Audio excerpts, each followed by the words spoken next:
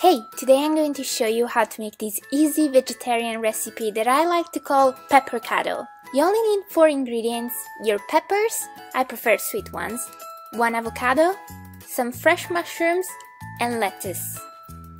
Before we begin, make sure all of your vegetables are clean, and when you're ready, let's begin. Step 1. Take your pepper and cut it in half. You will want to clean it up, and then when it's looking all nice, place it on the oven and heat it up for about 10 minutes. Step 2. Take your avocado and cut it in half to then make it into small tiny pieces as well as your mushrooms. Step 3 is time to cook your mushrooms. Take a small pot and add them in. Cook them for about 3 to 5 minutes on a medium flame together with some butter.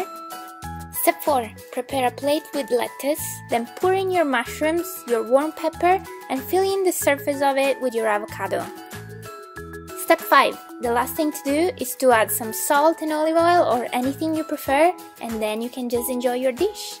If you would like to see more of these cooking tutorials, let me know. And that is it for today. I hope you enjoyed, and I will see you soon. Bye! Thanks for watching.